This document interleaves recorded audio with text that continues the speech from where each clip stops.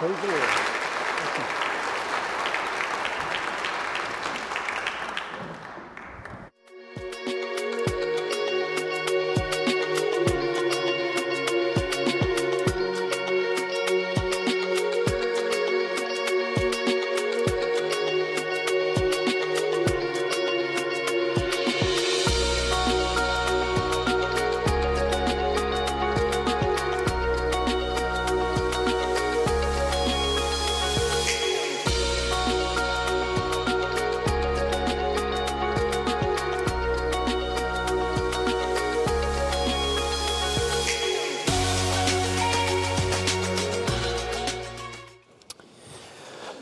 Well, amen and amen.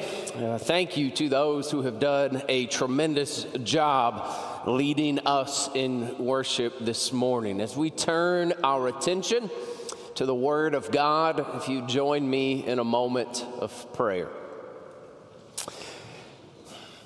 Heavenly Father, we are thankful for your church. You are the head of the church. You love the church so much so you sent your Son to give his life for the church, to include this very church. So we're thankful for it. And we pray that our worship thus far has brought honor to your name, that it has glorified you as you deserve. And I pray that our worship thus far has been a symbol of our lives bowed down before you, that our worship thus far has flowed from grateful hearts for all that you have done and all that you will do. As we open up your word now, as we meditate upon it, may your words work in our hearts. May our time meditating upon your word shape us. May it conform us into Christ's likeness. May it build us up into the church that you have called us to be. Give us the ears to hear your words. And Heavenly Father, I pray as the one with the task of preaching that I would be faithful to your words. That if any of my thoughts or words slip in, may they fall to the floor, may they quickly be forgotten. May your words remain. May your words bear fruit in us. And we pray these things, not in just any name, not in our own names, not in the name of our church. We pray these things in the name of Jesus. Amen. As I mentioned at the beginning of this service, I've received a lot of feedback regarding this series on revival. Yet, feedback is not what is needed. Rather, as we have discussed, prayer, repentance, obedience, and as we will discuss today, unity, those are needed. Those are the components that lead a church to revival. It's the human tendency in a series like this to look around. But the spirit-filled tendency is to look inside your own heart. So as we open up our Bibles, may we prepare ourselves to hear God's word and look inside our own hearts, not out of selfishness, not out of a desire to put the spotlight on us, but may we read God's word and look inside our own hearts so that God may work in us. As we conclude this series, as we look at the component of revival that is unity, I invite you to join me once again in Ezra chapter 10. Ezra chapter 10. We will narrow our focus a bit this morning. We will begin at verse 7 and read to verse 13. If you found yourself in our sanctuary this morning without a copy of God's Word and you'd like to hold an old-fashioned paper copy in your hand, feel free to make use of the Pew Bible somewhere in front of you. Ezra 10 is found on page 460 in that Pew Bible. If you do not have a copy of God's Word, feel free to take that Pew Bible home as a gift from us. Ezra chapter 10. We've read it a number of times.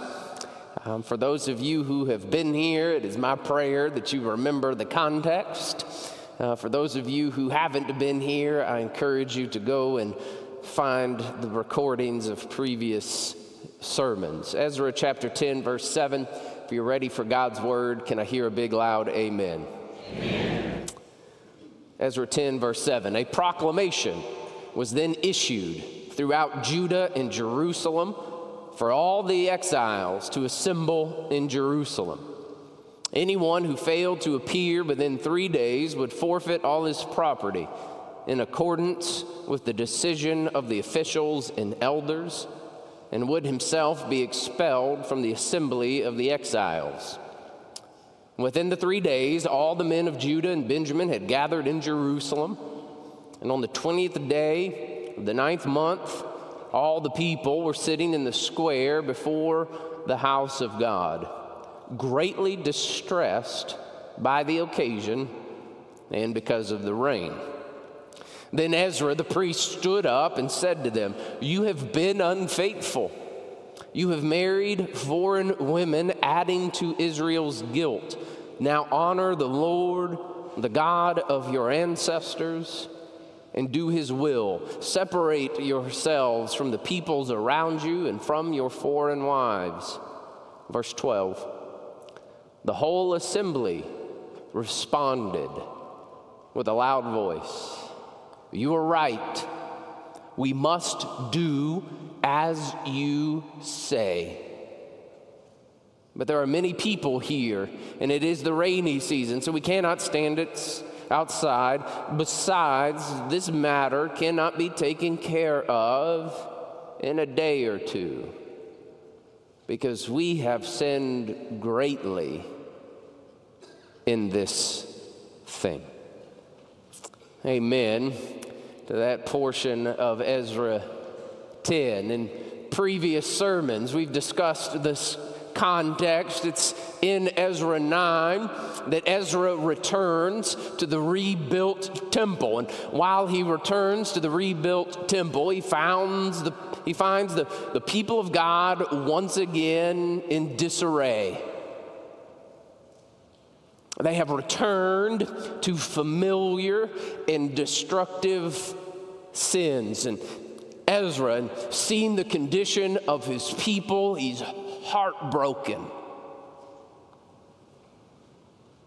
And it leads him to fall down before God and cry out on behalf of his people. And as we've seen through this series, Ezra's broken heart and Ezra's prayer leads to more prayer, and it leads to repentance. It leads to obedience. The people see God's instructions, and even through great difficulty, they begin to match their lives to God's instructions. We see prayer, and we see repentance, and we see obedience. And this morning, I put the focus on unity. I encourage you to go back and spend some moments with the passage we just read and make note of the unity. You'll see repeated references to all the people, to the entire assembly. Ezra stands up and says, "You've been unfaithful." And in a unified voice, the people shout back, "You are right." We've been discussing these components of revival. And when we read through the pages of Scripture and we see revival take place, like we see in Ezra 10, we see an abundance of unity. I want to talk about that a bit more this morning, so we will do a brief tour of a few New Testament passages that open our eyes a bit more to the component of revival that is unity. My first word for you this morning: Jesus prayed for unity in the church. If you've got a bulletin in front of you, you see that point comes with a scripture reference. If you could do me a favor, as we make each point this morning, you see a reference to a scripture. Make note that it's there and return to it later. I have a hard time getting through a sermon with one passage. Trying to get us through before lunch with 4 is a task too tall for me to undertake. So note that the passage is there, but allow me to read it to you. Jesus prayed for unity in the church. Jesus' prayer from John 17, 20 through 23. These verses will be on the screen. Jesus praying for the church. He says, "My prayer is not for them alone." That's a reference to the world. My prayer is not for them alone. I pray also for those who will believe in me through their message, that all of them may be one, Father, just as you are in me and I am in you. May they also be in us, so that the world may believe that you have sent me. I have given them the glory that you gave me, that they may be one as we are one. I in them and you in me, so that they may be brought to complete unity. Then the world will know that you sent me and have loved them, even as you have loved me.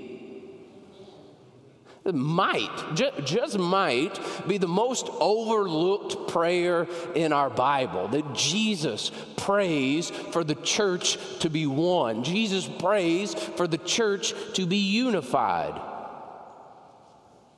You read this, and you have to believe that this is a prayer that he voices for every church on every street corner, along with every church in the world. That they would be one, a unified body. And he goes as far as to speak of the unity. Jesus praying speaks of the unity between he and the Heavenly Father. He says, just like we are one, this is Jesus praying, just like we are one, the church should be one. Think about that. That when the church is unified, the church displays the very character and nature of God. And if that wasn't enough, in Jesus' prayer, he takes it a bit further. He goes, the church unified is a depiction of me and you, our unity. And then he goes a bit further and he goes, how can the world know anything about a Savior unless they see a unified church. When the world sees a unified church, they'll know the Savior that sent out the church. It's quite a prayer. If we want the world to see a Savior, we must show them a unified church. How can we do that if the church is filled with personal preferences and disagreements and division?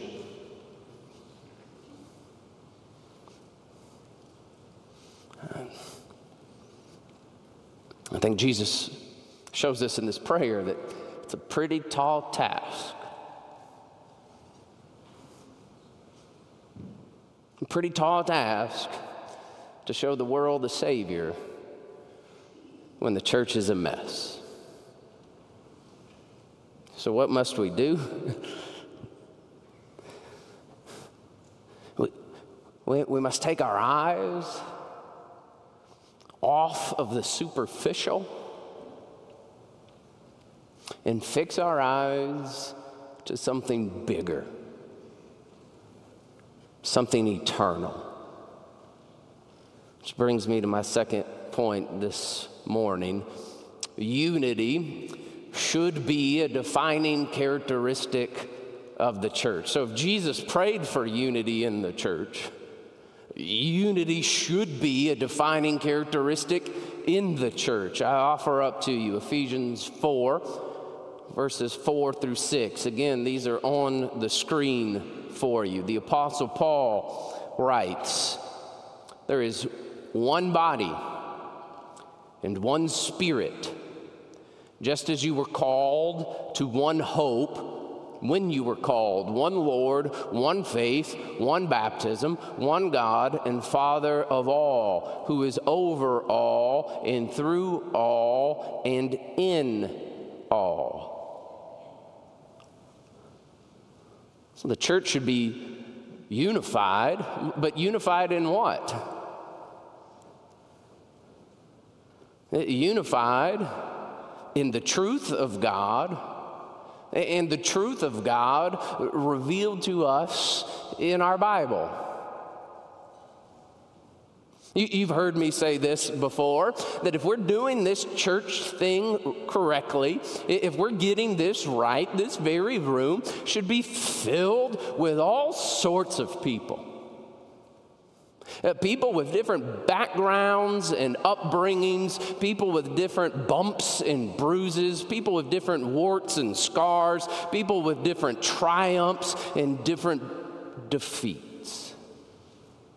But all united by a common Savior.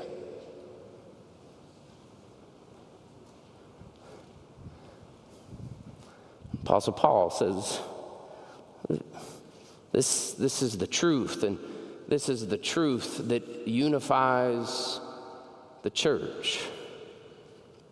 We're unified by a common Savior in Jesus Christ, and once we enter this room, we open up a common Bible. So a moment ago, I spoke of unity, and we could hear such a statement, and we could swing in such a degree that we wind up in a ditch. There are some that would call for unity at the sake of truth. Don't hear me say that when we should be unified, that we are to overlook lies or falsehoods or outright heresy. It's actually the opposite.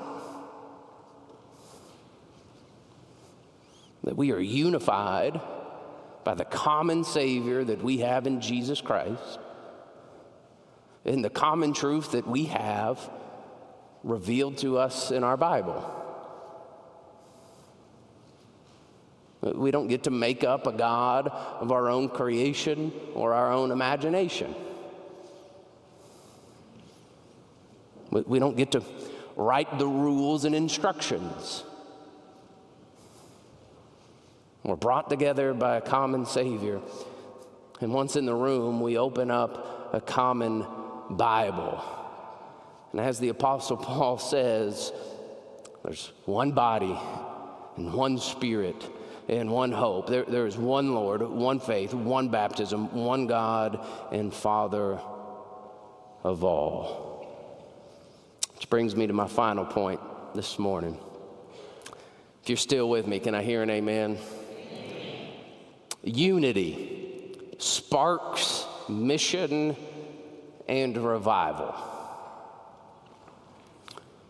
Unity sparks mission and revival. Could we do me a big favor, just very quickly, to make sure you're all still paying attention to me? Can we practice doing this? We're about to read one of my favorite passages in all of Scripture, which is very dangerous, and doing it in the last point of a sermon, which so far is going perfectly according to the clock. So if I begin to wander here, feel free to give me one of these to say, Pastor Jeff, just wrap this up a bit. Well, while I'm there, is there somebody willing to just give me an extra 5 minutes? Okay, 5, 10, 15, 20, 25, 30, 40. We should be good. Unity sparks mission and revival from Acts 13, 1 through 3, a depiction, a snapshot of the church in Antioch, which became home base for the New Testament church in the early days. Now, in the church at Antioch, there were prophets and teachers, and then we get a list of names.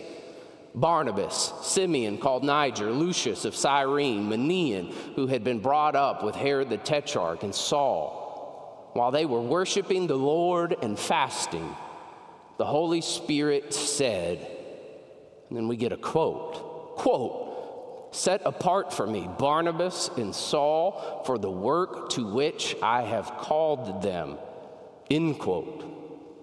So after they had fasted and prayed, they placed their hands on them and sent them off. This passage describes the leadership in the church in Antioch. I realize I read it quickly. I realize that might not be a familiar passage to you, but if you were to pay attention to those names, it's a diverse group. People that shouldn't have been in the same room together. People that shouldn't have been breaking bread together. But remember, as I said moments ago, if we're doing this church thing right, this place should be filled with people with all sorts of different backgrounds and upbringings, warts, scars, triumphs, defeats, but we're brought together by a common Savior. And here we see that in Antioch. And while they're worshiping, and we're given two specific instances of their worship. They're praying, they're fasting. And while they're in worship, the Holy Spirit spoke.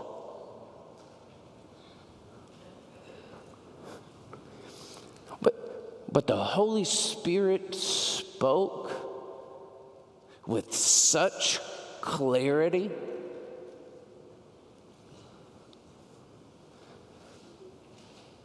that the Holy Spirit's words are provided to us in quotation. Which is one thing, right, that the Holy Spirit spoke with such clarity, and then on the other hand, with such clarity, and that the church was so unified that when it was said and done, everybody said, yeah, that's what the Holy Spirit said.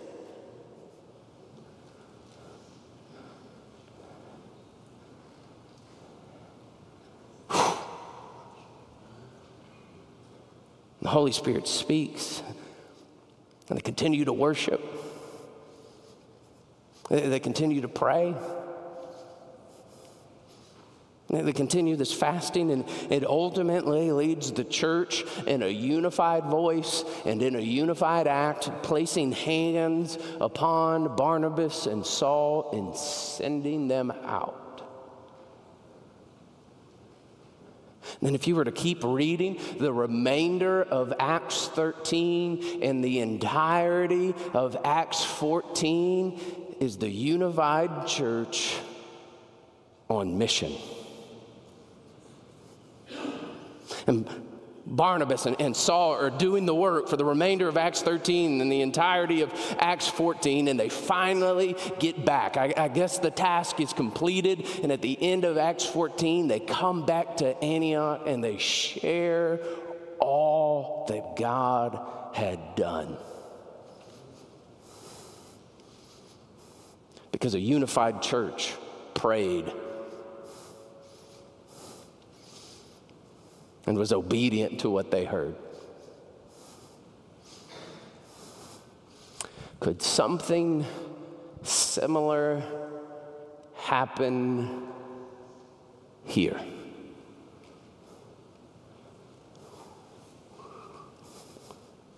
Lord, let it be. Lord, let it be. Imagine with me. Imagine Sulphur Springs in Hopkins County if the 2,205 members of this church walked in step with the Spirit. Imagine it, just for a moment. Imagine our own backyard. If the 2,205 members of this church actually prayed and repented and were obedient, and we acted as a unified body of Christ. I realize as I say that, it makes a great preaching point. Perhaps it's too idealistic. So how about this? Give me 100.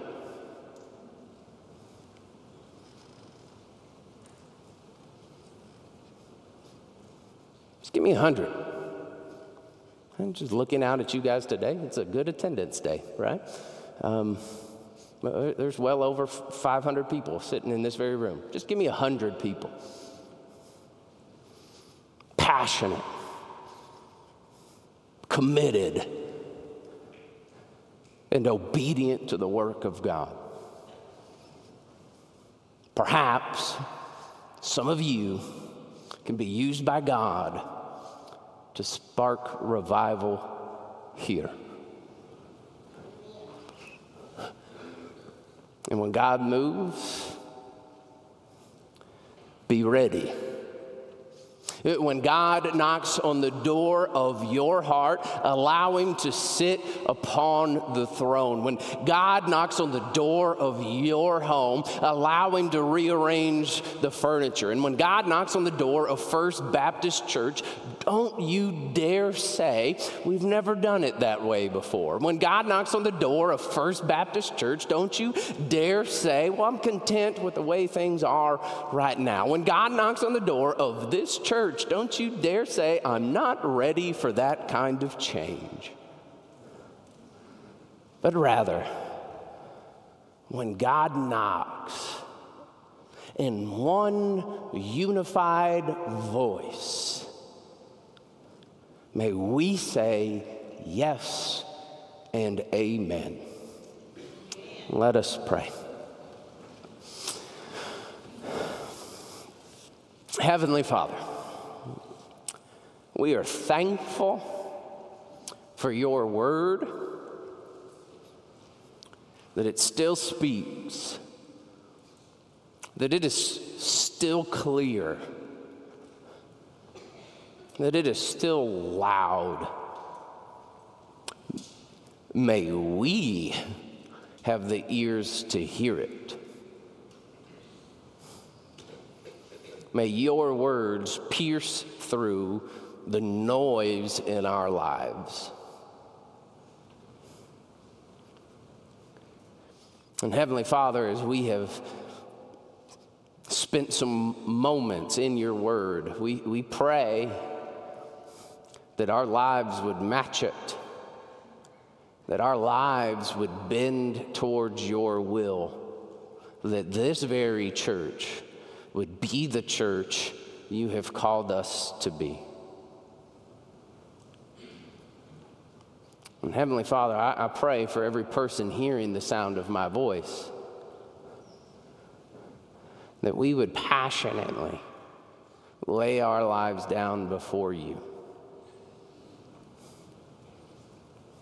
that we would willingly throw our will aside for yours.